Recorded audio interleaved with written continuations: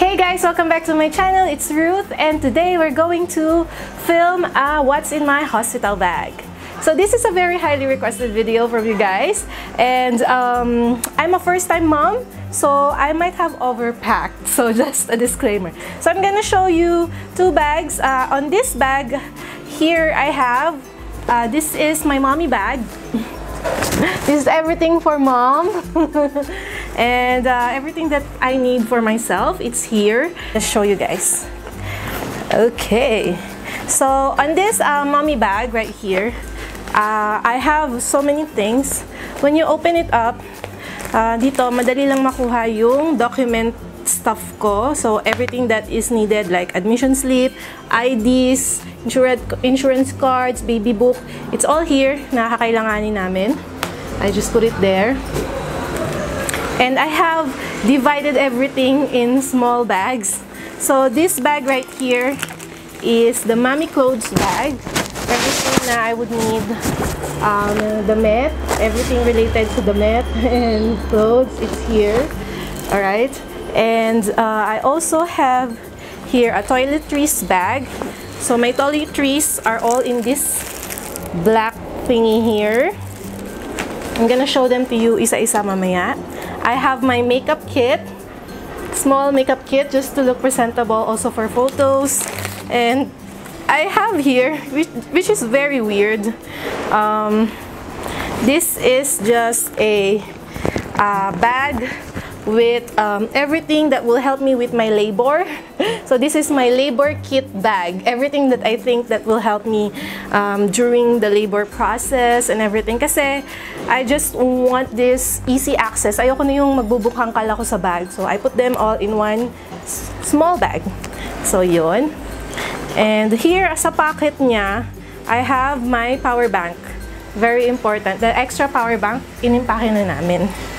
So ayun. And also something na hindi kasya sa sa mga kits is this one. This is part of the toiletries. This is the Charmy pants, menstrual pants. So para siyang, actually it looks like a adult diaper, but it's for menstruation and post-maternity. So kasali dapat siya sa aking toiletriesbag, pero hindi na kasya. So this bag right here is, you can see, it's a beautiful brown bag, which I bought when I was still working as a flight attendant. This is from Madden Girl. Yeah, if you're just wondering. Ang tatak niya is Madden Girl. I got this from TK Maxx. It's cheaper there. So ayun, this is just a duffel bag. And really nice and cute. So let's go ahead and let me show you kung ano yung mga laman ng ng labor or labor kit bag. So here in my labor kit mini bag, I have 2 tennis balls. Kasi I have research na yung when you have back labor, masakit sa likod, and putting pressure on your back using your hands, your husband's fists, or tennis balls will help. So, pwede mo siyang gamitin ng tennis balls lang, or you could put it inside the stockings or inside socks. So, yun. I just have it here. Prepare.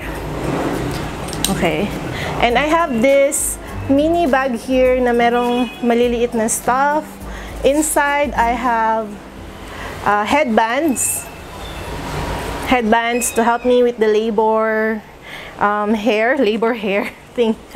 I have here this eye shutter, just in case I want to sleep during labor, or I don't know, if I want to dim the lights and I cannot dim the lights in the hospital, I can use this shutter para kasi I researched na when you are in labor, yung natural pain reliever mo is oxytocin, yung hormone natin, the hormone of love. And oxytocin releases when it's dim, it's warm, and you feel secure. And mga ganon, yung primal way of giving birth. So yun, I have this one.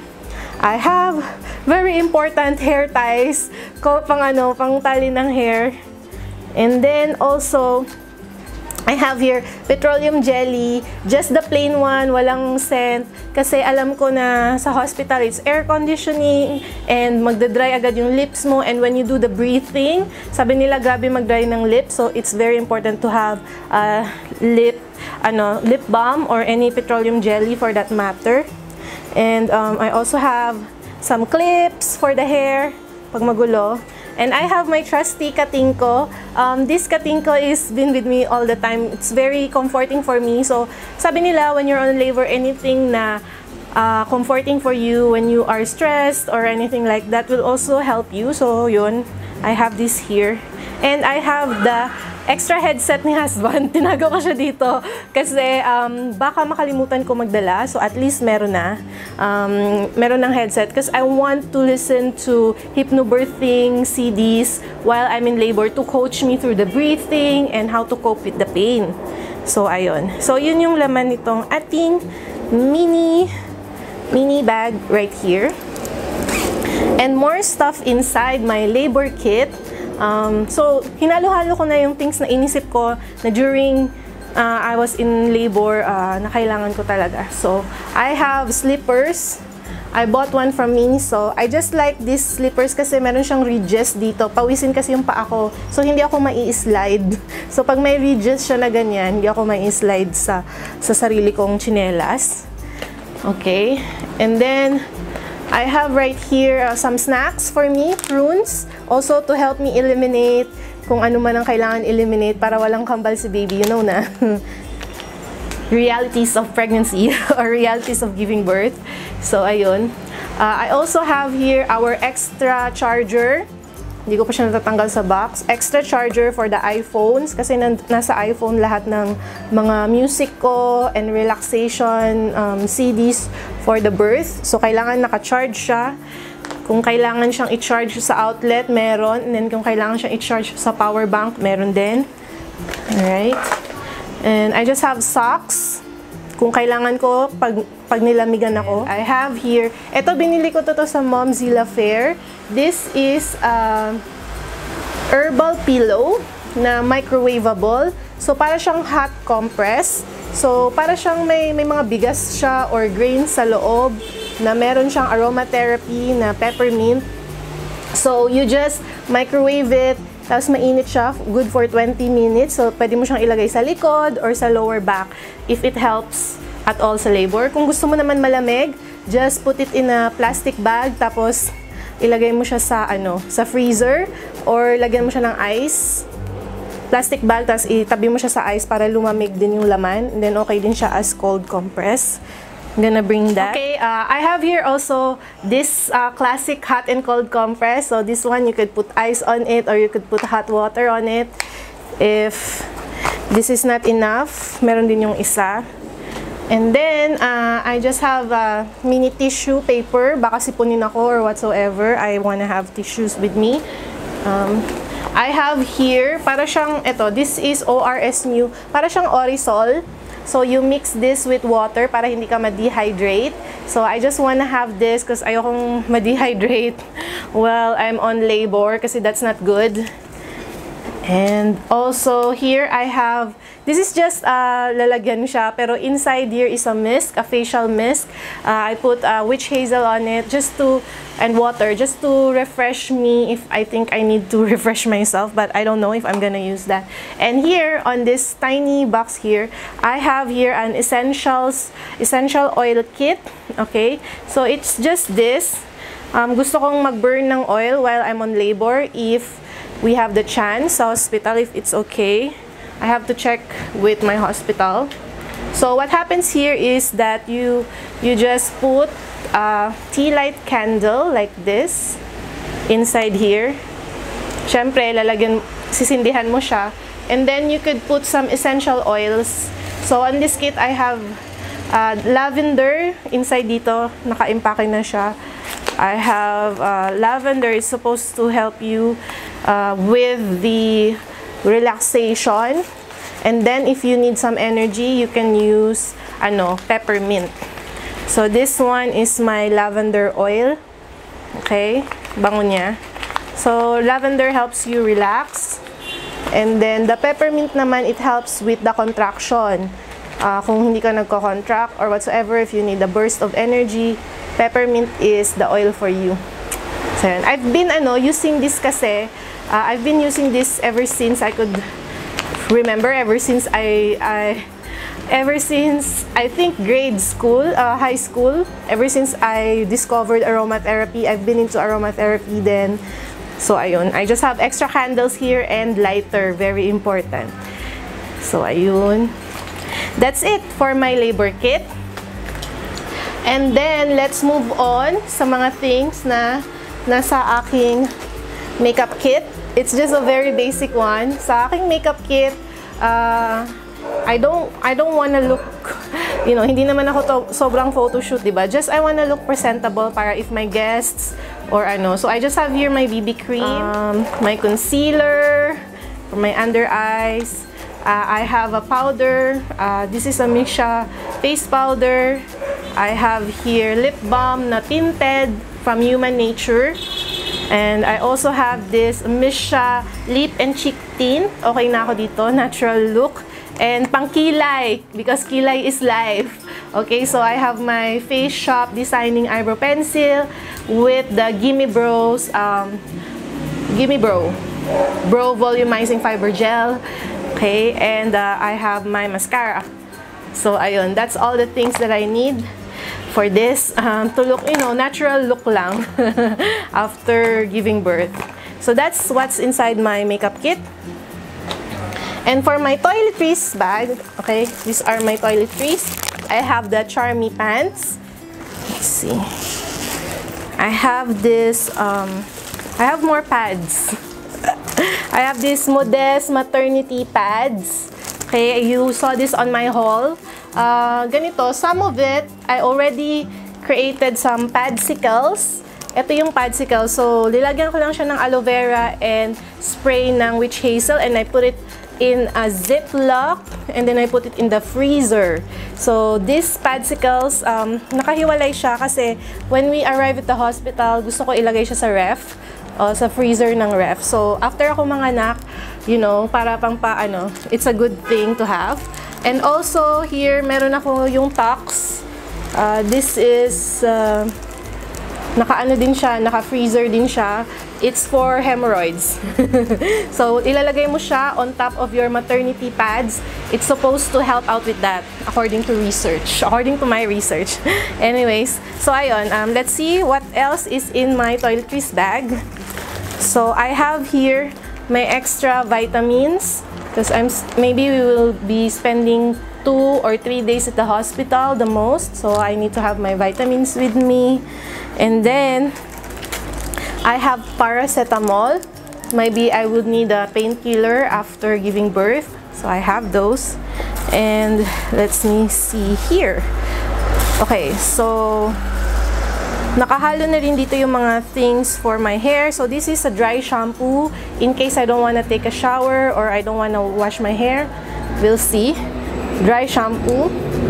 And then, I also have this mini kit inside the kit. These are my pang-shower stuff. So, these are just freebie ng hotel. This is a mini L'Occitane body lotion. This is a conditioner, mga mini sizes. Then we have the L'Occitane soap, maliit lang na size. So, mga hotel sizes siya. And this is from Diamond Hotel, shampoo and conditioner. This is dental kit, toothbrush, and toothpaste. And some cotton buds na travel size. And also some floss na travel size. We also have this small Listerine travel pack na mouthwash, just in case, in the middle of the night, or whatever. Meron din tayong hand sanitizer. Okay. And meron akong unscented deodorant. I have here virgin coconut oil.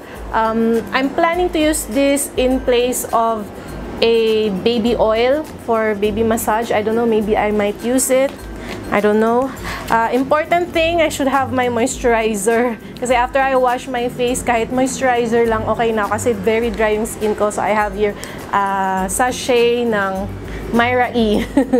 Okay, yun lang yung nakuha ko sa And something for the breastfeeding, to help me with the breastfeeding, I have here the Lancino HPA Lanolin nipple cream. I don't know if I'm gonna use it, pero it's going to be my first time to breastfeed. Baka sumakit, so this might help. I also have this milk shells from, I think this is medelamilkshells. Andun dito sa aking haul, maternity haul. So what it does is it's a shell, ganyan. So para pag namamaga yung boobs mo or yung nipples mo, meron siyang protection, parang protection siya. So hindi siya maano ng bra, hindi siya masasagi ng bra o masasagi ng iyong hospital robe. Meron siyang protection.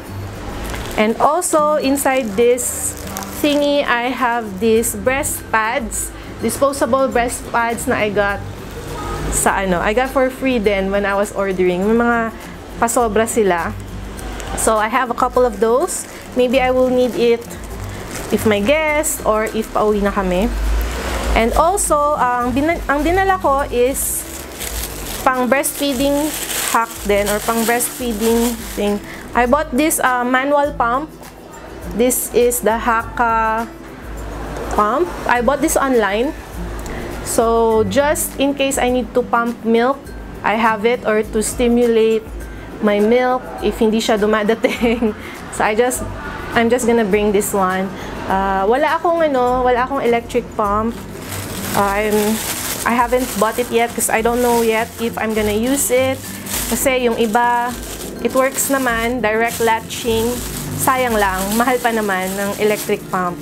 So yun na yung lahat na nasa toiletries ko. So this is the mommy pouch, and this is where the things that I would use or wear. Dito lahat. Dala ko ng towel. I don't know if may towel sa hospital, pero just in case, meron kaming dalang towel. In our mommy pouch, we have this slippers na pang indoors. Galing din to sa hotel. Free lang din to.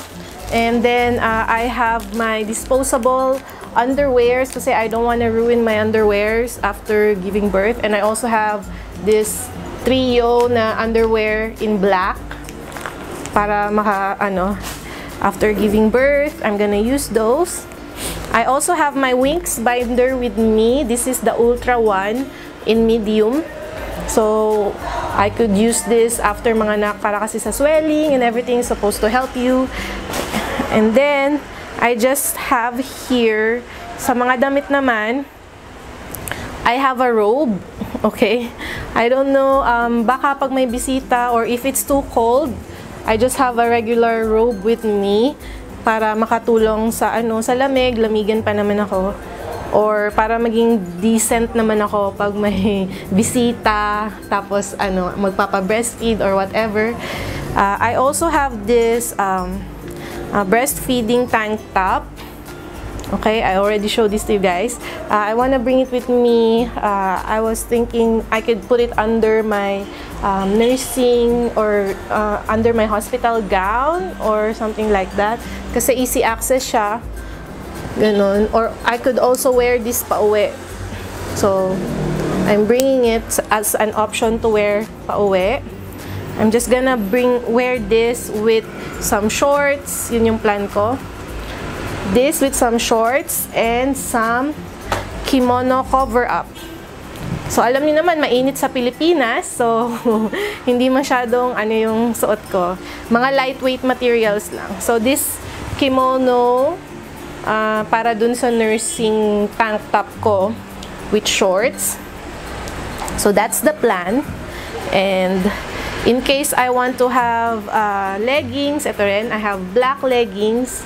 In case na yung gusto kong suotin pa uwi.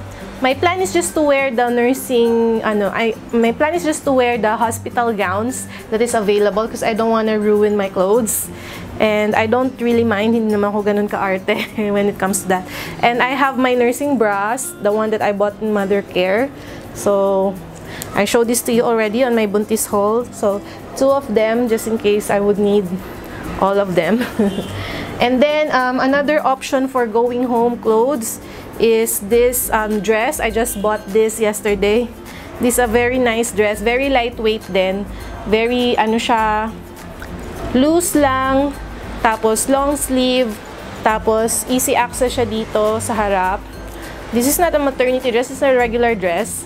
So I could pair this with my slippers. Yun lang din ang susuotin ko pa uwi. Mag-slippers lang ako. And then, 30 minutes lang naman yung biyahe pa uwi. And also, inside that bag is this laundry bag. This small laundry bag from, libre lang din to.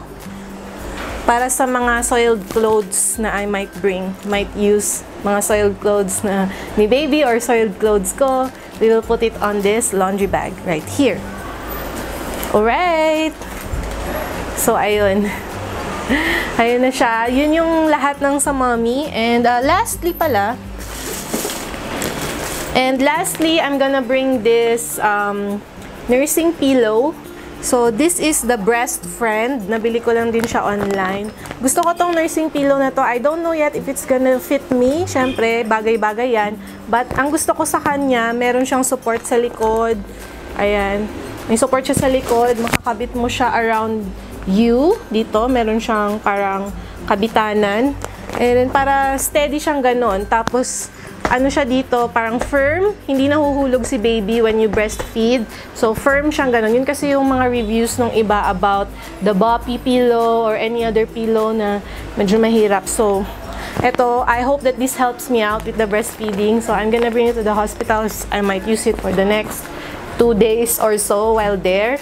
So, me and baby are gonna practice breastfeeding. So, ayun. So, that's it guys for everything that is na dinala ko for me. I think I've overpacked. Comment down below if you think I have also missed something or may nakalimutan ako very important. So, this is just for me. I'm gonna do another video for baby stuff. So, kasi masyado nang mahaba. So, I think I'm just gonna cut this video here. And I will see you guys on the next video, which I'm gonna show you the things that I bought. I'm going to bring for baby in the hospital bag. Thank you guys for watching. Give this video a thumbs up. And I will see you guys on the next video. Bye!